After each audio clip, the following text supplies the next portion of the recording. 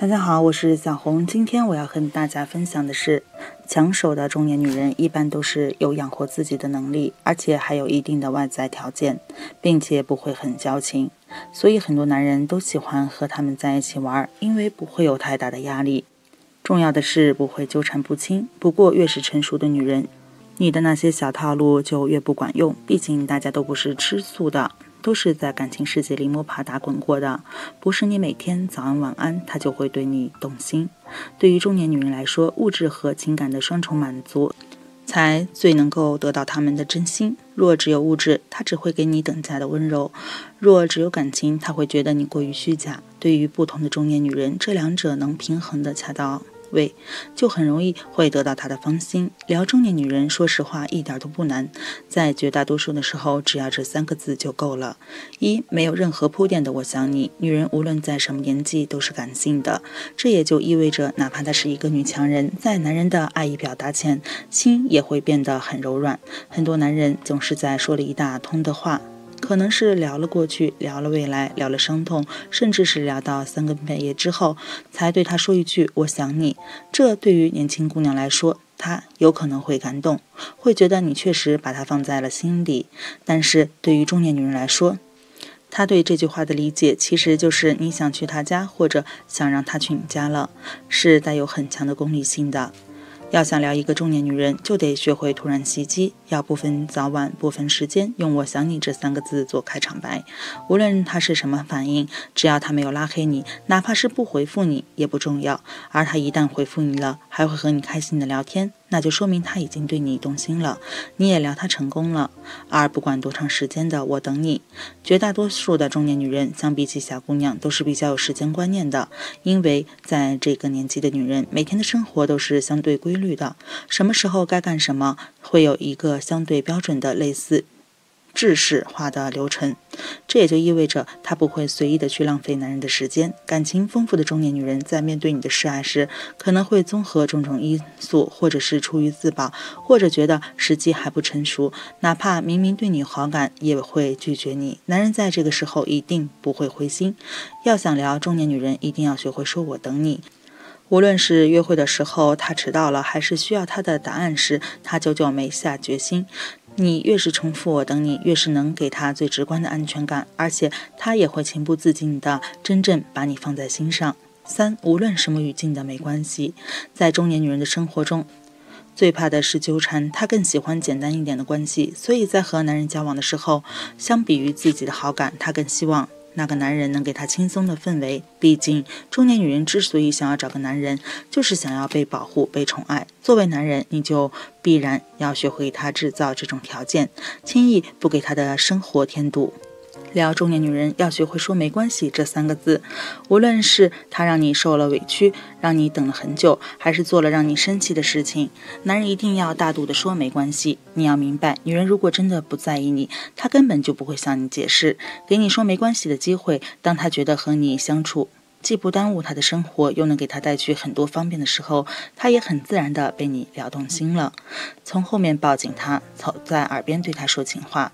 感情里每个女人都会比较注重仪式感，但是在爱情面前，女人更容易会变得感性，特别是遇到足够聊的男生，她就会变得不太注重形式。其实每个女人的真实想法都比较大胆一些，特别是对于男女之事，大多数女人都是敢想不敢言，所以很多情侣之间的一些亲密事情，女人会更加期待男生主动来做。所以很多时候多对女人做一些坏动作，女人会更加爱你。拥抱跟亲吻是每个女生都不会拒绝的事情，她们即使嘴上说着讨厌，其实内心都会很期待。所以很多时候男人从后面抱紧女生，在她耳边说情话，女生不会生气，反而会更加爱你。生活中多宠她，给她足够的安全感。女人到了中年还未出嫁，大多数人都会说她们眼光高，其实这时候的女人并不是不想结婚，只是有时候错过了对的时间，缘分也会越来越少。对中年女人来说，她们只会越来越不相信爱情，会更加看重现实。对她们而言，要嫁的男人要不有钱，要不就脾气好，懂得宠爱自己。因为这时候的女人其实会更加缺乏安全感，她们会更需要男人来宠爱自己。所以对男人来说，聊中年女人最好的方式就是多宠爱她。面对你的宠爱，女人很容易会动情。最后感谢大家的观看，今天的分享就到这里。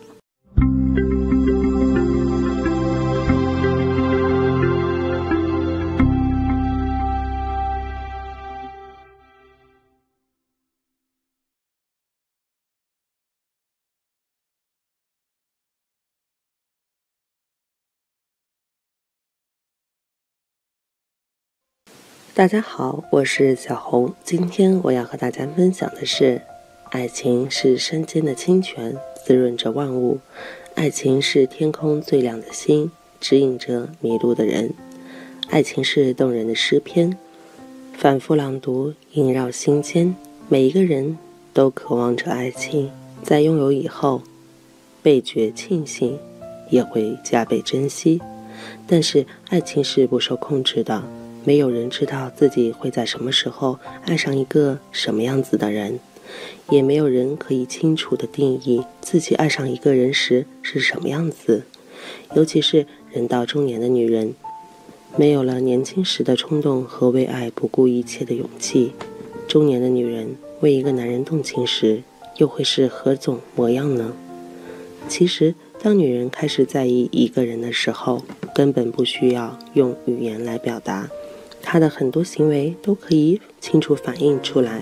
中年女人，她们的内心足够成熟，所以清楚知道自己想要什么样的生活，这也就决定了她们不会轻易的为一个人心动，也不会很直接的表达出自己的感情，除非她已经认定了一个男人。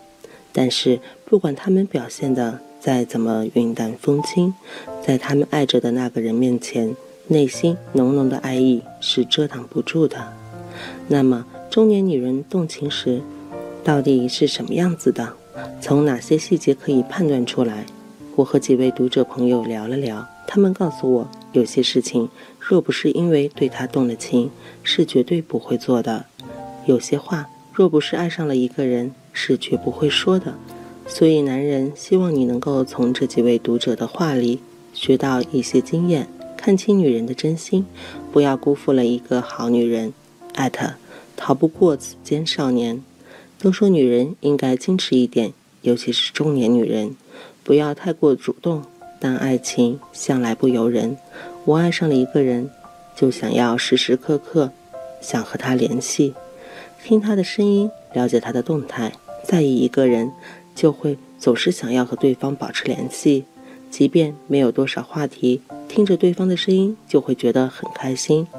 中年女人动情以后，即使她没有很明显的把爱说出口，但她会想要时时刻刻和那个男人联系，聊聊发生在身边的事，多听听对方的声音，心里才会安稳和开心。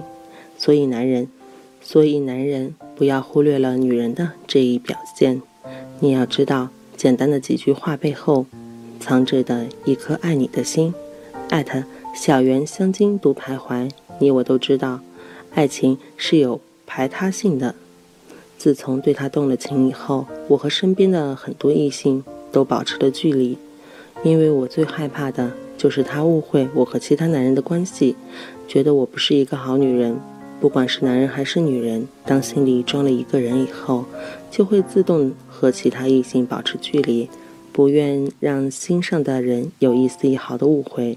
每个人的心很小，只能容纳下一个爱人，尤其是人到中年的女人，对感情的专一程度尤其的在意，所以中年女人动情以后，会和其他异性保持距离，眼里心里只有你，再也看不到其他的风景。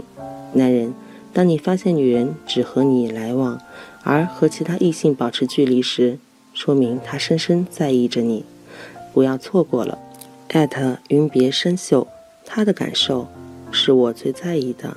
每次和他相处的时候，我都会不自觉地想，这件事情他认为怎么样？自从爱上了他，他就是我生命中最重要的人。很多时候人都是自私的，在很多场合很多事里会优先考虑自己的需求，不在乎他人的看法。但是爱情让人发生改变，当你开始在意一个人以后，你就不会再是那个独来独往独断专行的人。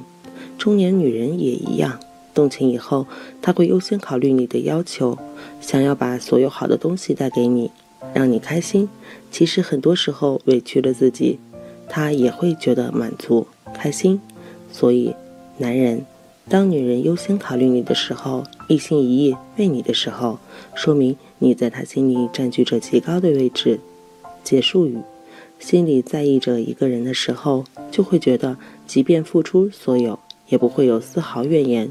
尤其是人到中年的女人，她的爱很真，也爱得很深。虽然她不再如年轻时一般，爱了就大胆的表白，就直接的追求，但其实她的很多行为都在向男人暗示，她早已动了真心。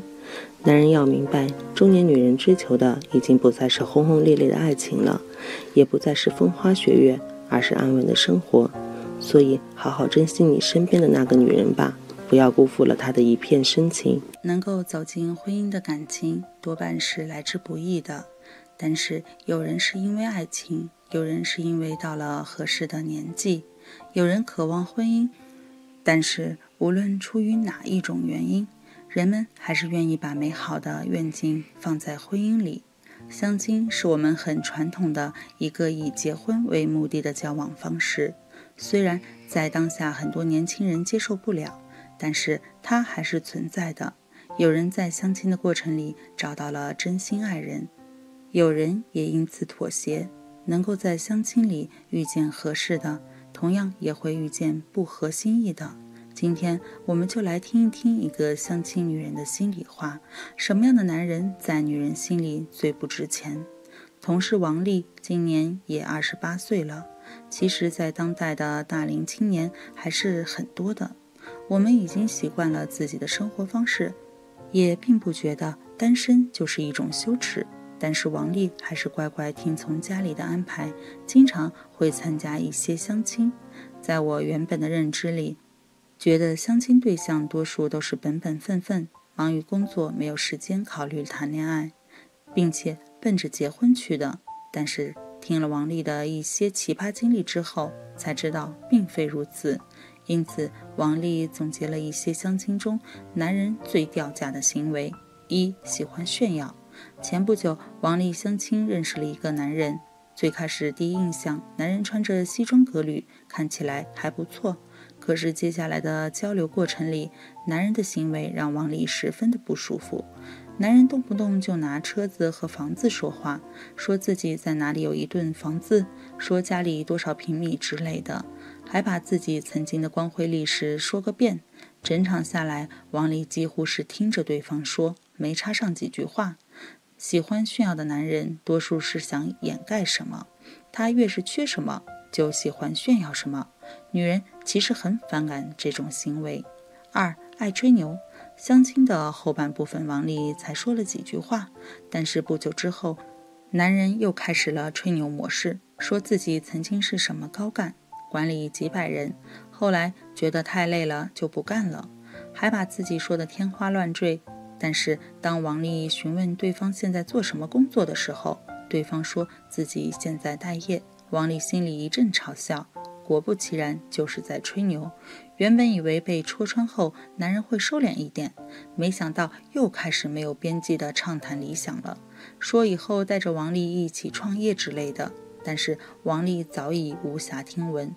爱吹牛的男人多数是没有本事的，他们喜欢在幻想里寻找自己，并且得到他人的追捧。男人不能喜欢吹牛，更不能太在乎自己的面子，否则的话，这一定会成为女人疏远你、不想和你谈恋爱的根本原因。你千万要懂得什么是真正的风度和人格魅力。你真的想吸引异性，那还是让他看到你的优点，发现你的男人味。喜欢夸夸其谈，永远不懂什么务实。一个男人如果总是纸上谈兵，喜欢对女人花言巧语，而在需要行动的时候就会畏首畏尾，想办法敷衍女人，那女人就不会对这个男人感兴趣了。你想要赢得属于自己的幸福，那你就一定要在和女人交往的过程中，要么不承诺，要么就一定说到做到，否则的话，女人会瞧不起你，而且第一印象是很难改变的，你以后做多少努力可能都是徒劳。3. 邋遢不喜欢干净。你想要爱情的话，就要首先做到热爱生活。一旦你在自己一个人的时候都不能积极看待生活，都要自暴自弃，那更不要说在你和女人恋爱之后了。女人就是这样想的，她不可能会爱上那种邋遢又不自律的你。男人千万要注意了。4. 大男子主义。相亲结束后，出于礼貌，两个人留了微信，没想到对方经常会和王丽说话，并且很大男子主义，坦言说结了婚后要怎么样怎么样，各种要求。王丽心想，八字还没一撇呢，这男人太自大了吧，若是自己和他一起生活，一定没有好日子过。后来就这样算了。女人在和男人交往之前，往往会判断男人对自己来说有多重要，自己要把男人放在心里的什么位置。有的男人别说是走进女人的心里面，成为女人的伴侣了，他们可能只会被女人戏弄，然后一脚踹开。你一定不要让自己变成这3种男人，因为在任何异性看来，这样的你都是绝对配不上自己的。如果你没有想过要自爱，那可能谁也帮不了你。幸福是要靠你自己争取的。真正的爱不是我行我素，而是为爱人牺牲一部分自我。异性之间，女人最讨厌的就是这4种男人。中年女人面对婚姻，面对生活，面对工作，都已经很疲惫很劳累了。在这样的情况下，中年女人会过得很压抑。这个时候呢，中年女人和你在一起，如果她想要跟你发生关系，那么这个女人会把她的这3个隐私让你知道。第一，张先生，想跟你发生关系的中年女人会主动告诉你自己她心里的秘密。1个月前，我通过微信认识了王某女士。2个人刚刚开始的时候，我们只是添加了微信，刚开始只是闲着没事儿，无聊的时候才会偶尔聊1句天。但是随着2个人之间的交往密切，也越来越熟悉了，后来聊天聊的也越来越多了。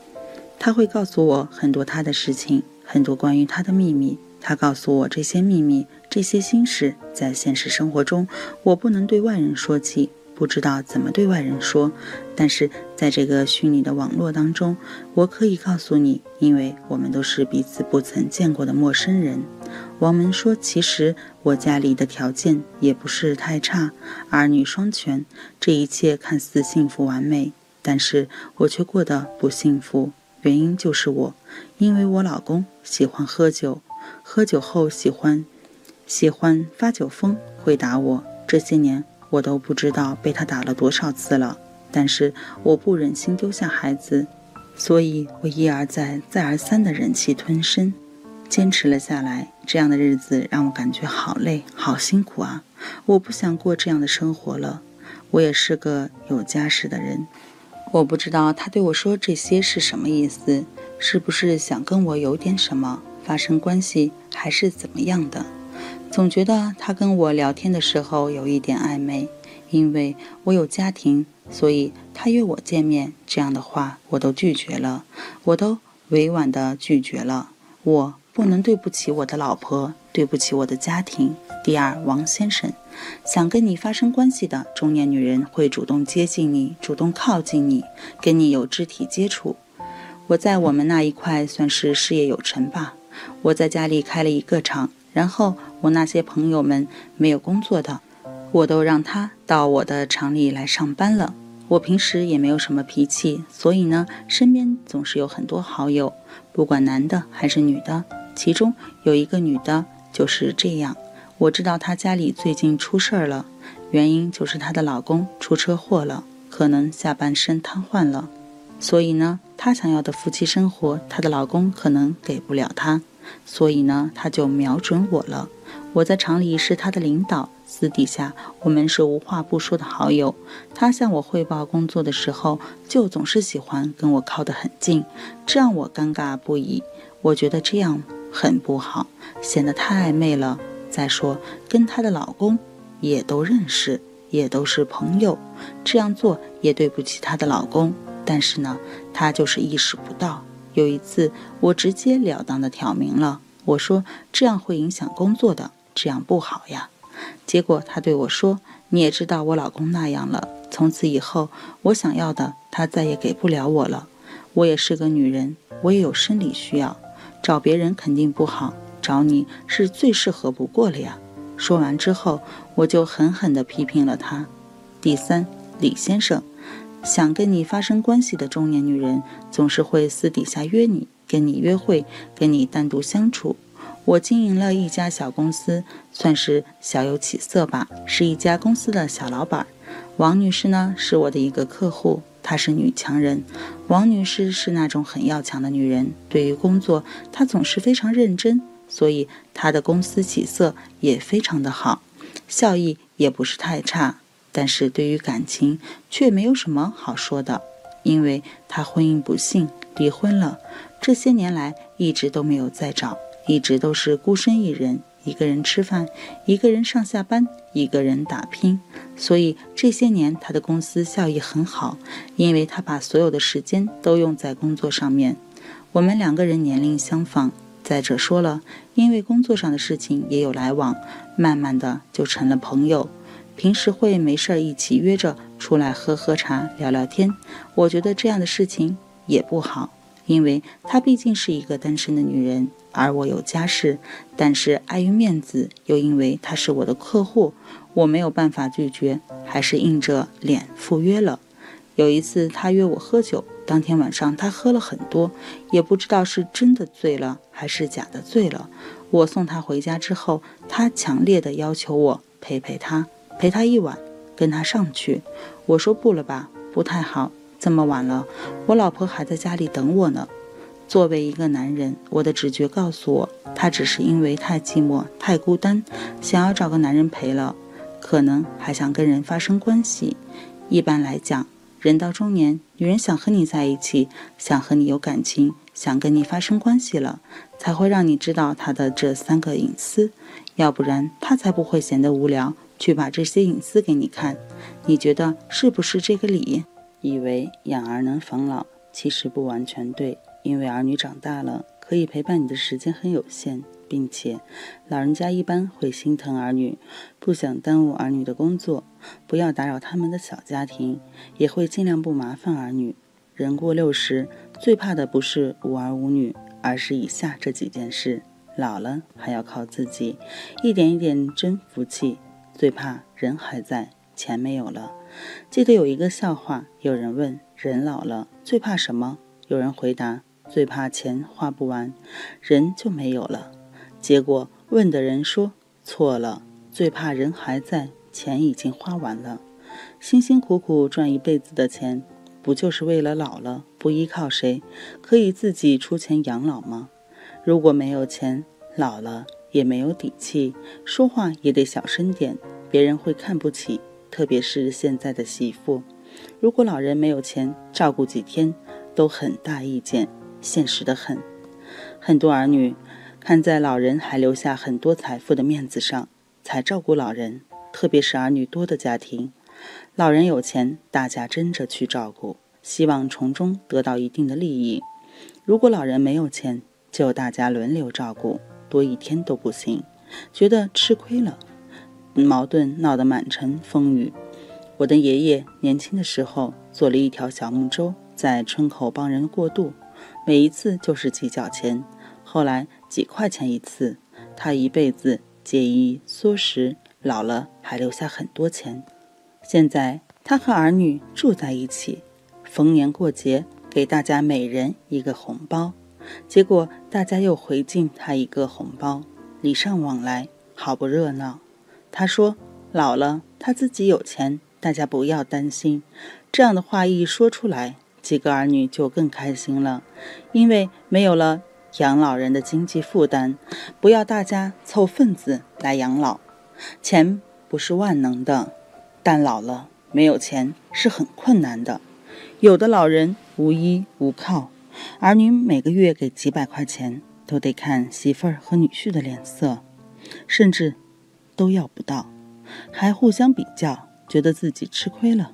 这样的日子，老人一点也不好受。因此，人过60，有钱是你做人的底气，别真的把自己的钱都给了儿女，特别是儿女多了，给钱不均匀，会导致矛盾更多，自己做人也为难。自己有钱想去做什么，不要看谁的脸色多好。最怕身边没有了伴侣，少年夫妻老来伴。人过60，如果身边没有了伴侣，是孤独的，特别是有病痛的时候，喊天天不应，喊地地不灵。我曾经看过一个故事，说的是一只大白鹅，它以前总是和另一只大白鹅成双成对出入，天天在池塘里游泳。结果另一只大白鹅生病过世了。过了一阵子，大白鹅发现了一辆小车，于是天天在小车旁边，不愿意走了。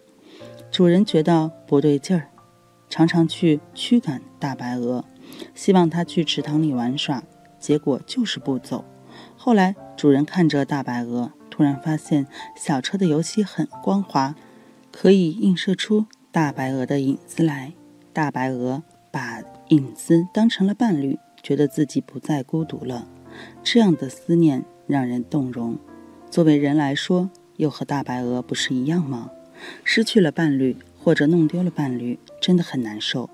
天天思念着，希望有朝一日身边有人陪着，度过余生。人过60，如果身边没有了伴侣，还是找一个吧，别死要面子活受罪。黄昏恋虽然不是年轻人一样美好，但互相携手同行，度过余生也是福气。不图名，不图利，就图不孤单。最怕天天生活在病痛之中，病来如山倒，病去如抽丝，这是形容病痛的难处。如果是老年人，病痛要消除更难啊。常常看到老年人摔倒了几个月都不会好，骨折的地方几年都会痛。如果是年轻人，也许几天就变好了，可以活蹦乱跳了。人过60要服老，不要当成小伙子一样，特别是看到有同龄人坐到轮椅上，那滋味真的不好受。健康是福气，是最大的财富。老了，失去了健康，再多的钱也没有用，再大的房子也住着没有温暖。人老了，好好锻炼身体，并且注意从中年开始就养生健身，善待自己。那些年轻的时候逞强的人，多半老了要吃亏。老话说，久病床前无孝子，生病了有儿有女也会嫌弃你。健健康康，有儿有女才是真幸福，才是儿孙满堂的福气。最后感谢大家的阅读，希望这个视频能给大家带来帮助。如果觉得对您有用，别忘了给小红点个赞或分享给身边的人，也欢迎大家在评论区留言讨论哦。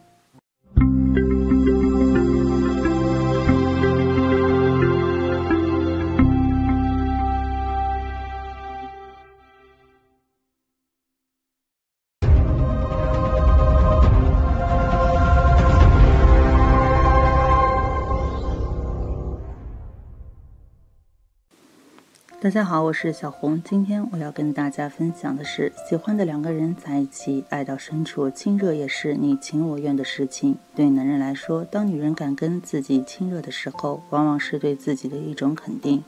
所以这时候的男人就会为了女人去付出全部真心，总是会做出很多不求回报的事情。但毕竟感情的事情充满未知，女人的心思也总是难以猜测。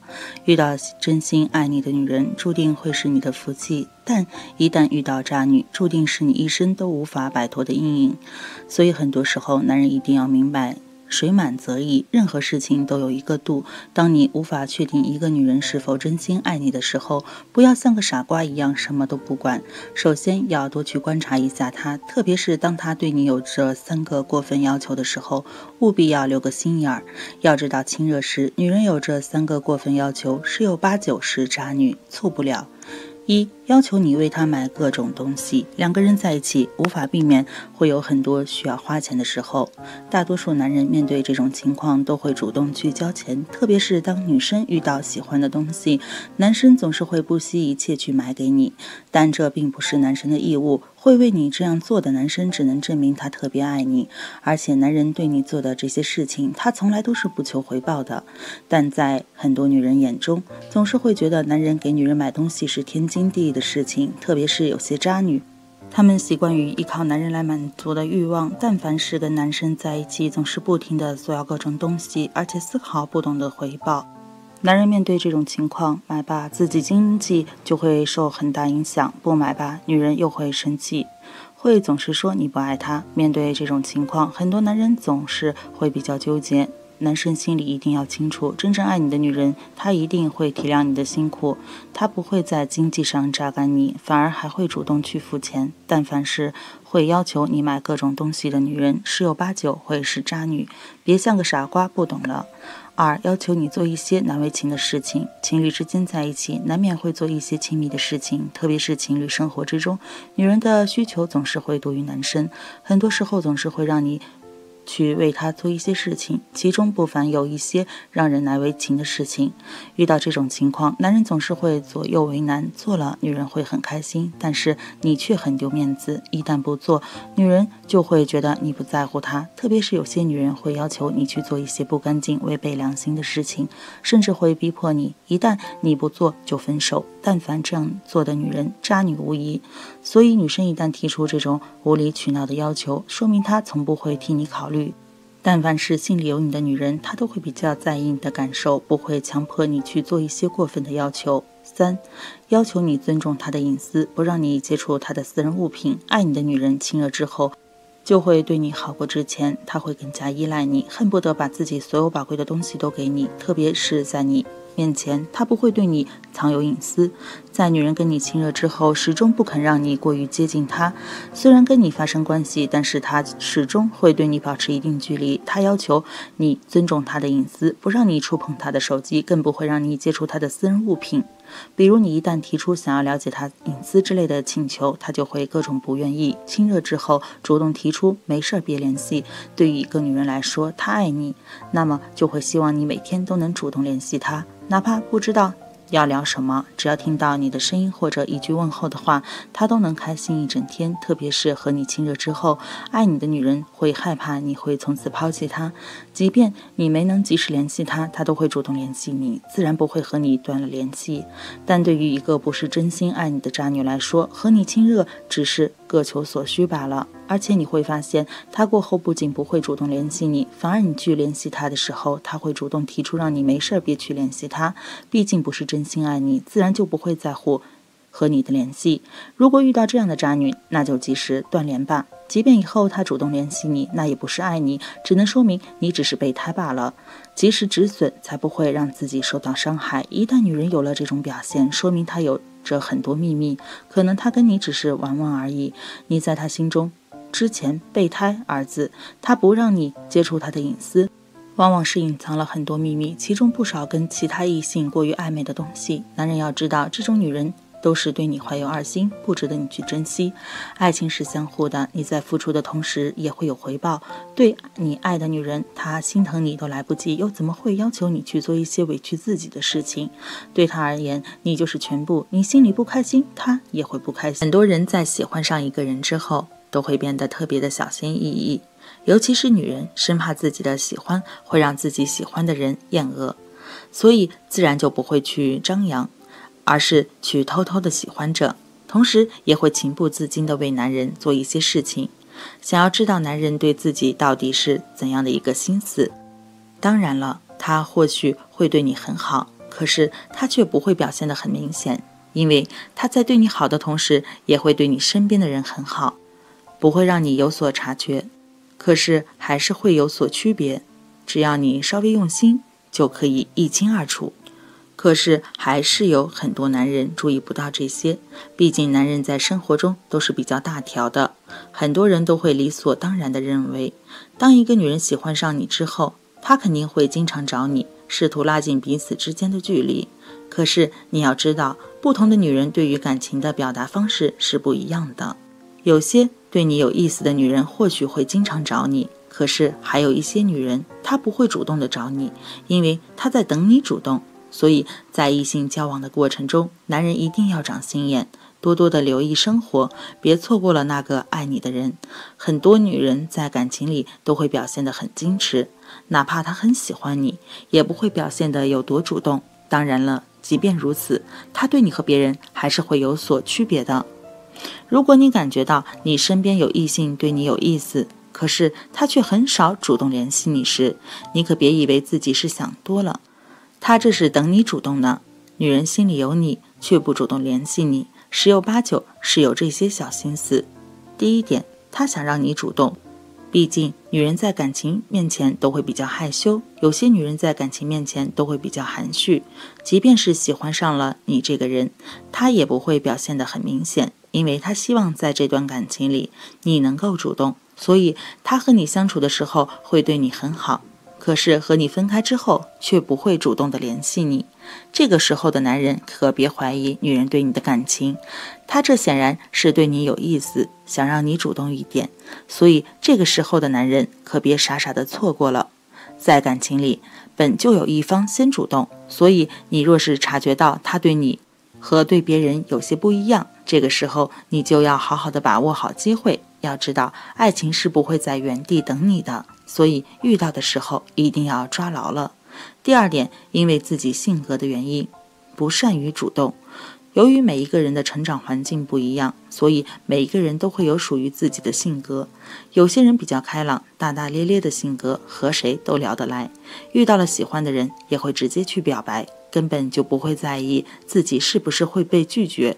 而有一些女人则性格比较冷一点，不善于主动，即便是遇到了喜欢的人，也不会主动的去表白，而是会在心里偷偷的喜欢着，希望自己喜欢的男人能够注意到自己，然后主动的来追自己。所以当他不主动联系你的时候，你可别不主动，这样很容易与爱情擦肩而过。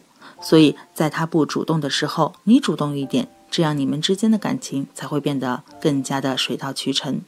第三点，不想打扰你，希望给你更多属于自己的空闲时间。即便是在一起了，两个人也应该有属于各自的自由空间，这样你们之间的感情才能够越发的长久。因为两个人若是天天腻在一起，时间长了自然就会感觉到厌倦，会有不想继续和对方在一起的念头。当然了，若是还没有在一起，女人总是天天来找你打扰你，男人肯定也会很烦。所以即便是女人对你有意思，她也不会经常主动的找你，因为害怕自己的主动会对你造成困扰。即使她心里是有你的，只是怕你厌倦她这个人罢了，所以才会给你足够多的私人空间。即便是喜欢你，也不会经常去打扰你。她喜欢你，但是你是自由的。第四点，在你们相处中，有些事情你没有做好，他对你有意见，想对你表达抗议，这才冷着你。在你和女人相处中，你该做的事情没有做好，让女人感到失望了，女人对你有意见，又不想和你发生正面冲突，常会选择冷着你，不主动和你联系，以此表明自己的态度。你若是能够有所反省，能够做好自己分内事儿，主动做一些事情缓解你们之间的关系，让女人觉得你很重视她，女人自然会谅解你，重新对你热情起来，在生活中善待于你。不主动联系并不代表不喜欢你，所以在感情里别总是一根直肠子，一定要多站在对方的角度去考虑。当然了，最好是多用心去感受生活，因为切身的体会才是最真实的，这些都是骗不了人的。当然了，若是他不主动联系你，你可以主动的去联系他，这样他心里既不会有负担，反而还会很开心，因为你主动了。我相信很多女人也想如男人一般，大胆地表达自己的感情，可女人的矜持不允许她那么做。女人喜欢上一个人的时候，总是含蓄的，羞于直接表达，便偷偷暗示。那么女人会用你哪些语言暗示她喜欢你？去我家坐坐吧。大部分女人的警惕性其实都很高的，保护自己是下意识的反应，他一般不会随便邀请一个男人去他家，因为家是他最隐私和温暖的地方。但如果他邀请你到家里坐坐，或者帮他修电脑等等，你要明白，女孩子不是不会做这些，而是想找一个借口能够与你单独相处。当你送她回家时，她会热情地邀请你上楼坐坐，喝杯茶，这是一个女人对于你的信任，也是暗示对你的喜欢。这件事你怎么看？女人在遇到一件事情的时候，主动地征求你的意见，遇到开心或者伤心的时刻，都会与你分享，甚至经常发自己的照片给你，希望你能够评价一下。这一切都说明你在她的心里已经从一个普通朋友变成她最重要的人了。女人就是这样，内心敏感而又细腻，对一件事情向来不会表达得很直接。她委婉地问你对一些事情的看法，是因为她早已喜欢上了你。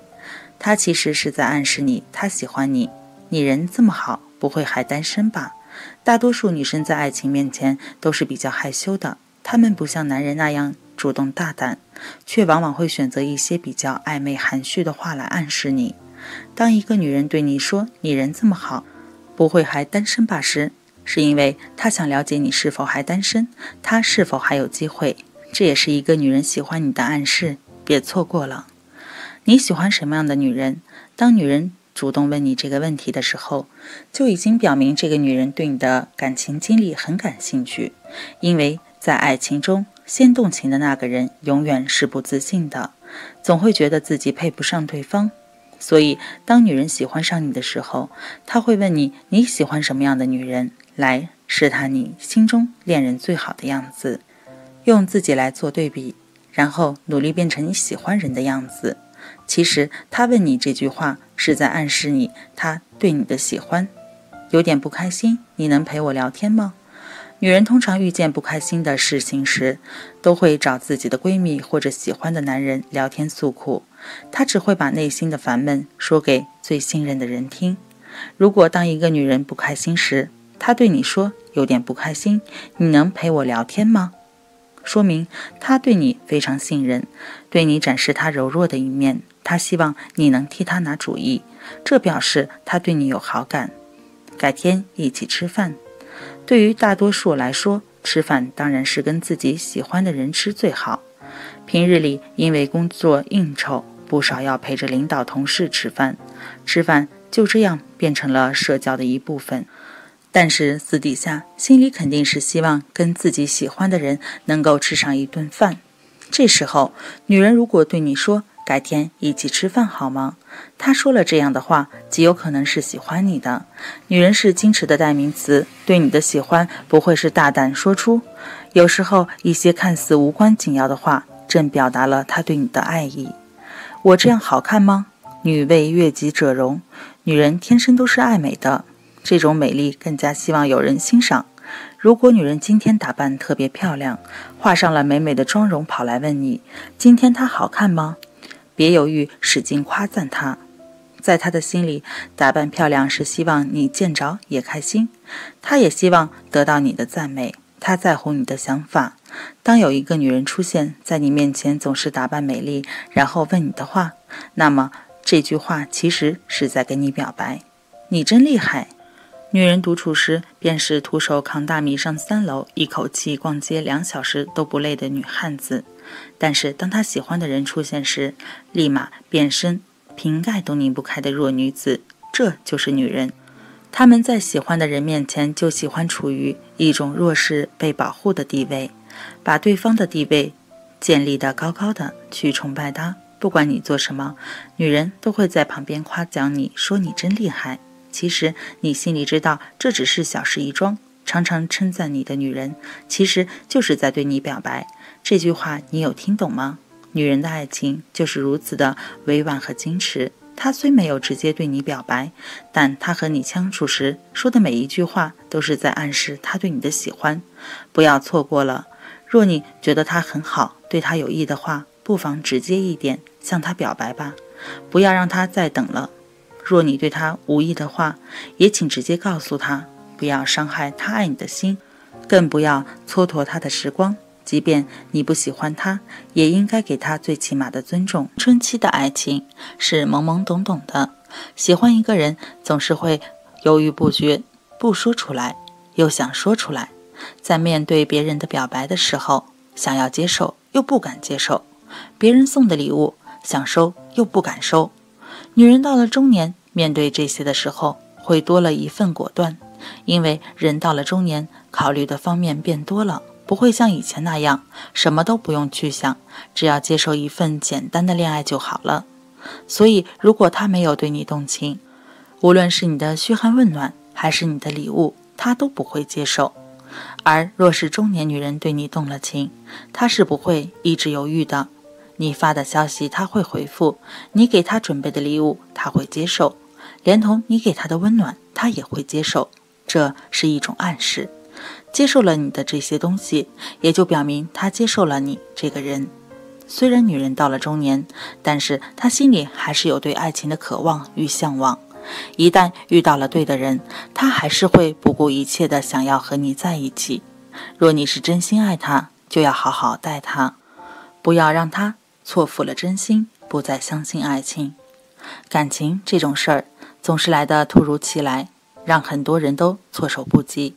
有的时候你以为你们根本不会产生感情，不会发生故事的人，往往就是突然的爱上了。爱情这件事不分年龄，不分性别，也不分等级的，也没有高低贵贱之分。有的时候一个中年的女人也是可能对你动情的，而且中年女人动起情来可能会更加疯狂得多。中年女人对你动情后，大多不会拒绝你这些请求。别不明白，一，给你花钱买，以为只有女人才会无止境的物质上的需求，以为只有女人才喜欢买，那你真的是太天真了。其实男人对于物质和金钱上的欲求要远远的高于女人。换句话说，其实男人对于物质才是真正的饕餮。对于已经步入中年的女人来说，她们的竞争力如果仅仅依靠外貌的话，实在是很难超越那些年轻美丽的少女。可是她们却更加的成熟，也更加的经济独立，也就是有钱。因此很多男人都会借机让女人给自己买。而一个中年女人只要对你动情后，就不会拒绝你这些买的请求。二，陪你做想做的事儿。每个人都有自己心中的小梦想，都有一片藏在心里想要去实现却迫于生活或者现实而无法去实现的事情。很多男人心中也有很多自己的想法和梦想，他可能一直都藏在心底，不告诉别人。如果一个中年女人对你动情了，那么她一定会想尽可能的满足你的一切要求，会陪你做你想做的事情，不会拒绝你，甚至会在自己的能力范围内帮助你实现你的小梦想、小愿望。三，为了你放弃现有的家庭。人们常说冲动是魔鬼，可是有的时候，当一个女人一旦陷入了爱河之中，她就会不由自主地变成了一个冲动的魔鬼，会忘记现实，也不切实际。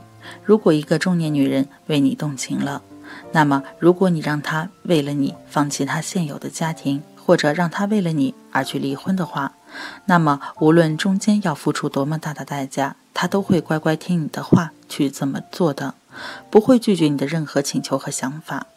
梁爽30几岁了，还没有结婚，有人吐槽她是老女人了，而夏青却很喜欢她。两个人的工作地方离得并不远，他们还是通过朋友认识的，算不上有多熟悉，但每次见面彼此都会简单打个招呼。夏青从第一次见到梁爽就对他一见钟情了。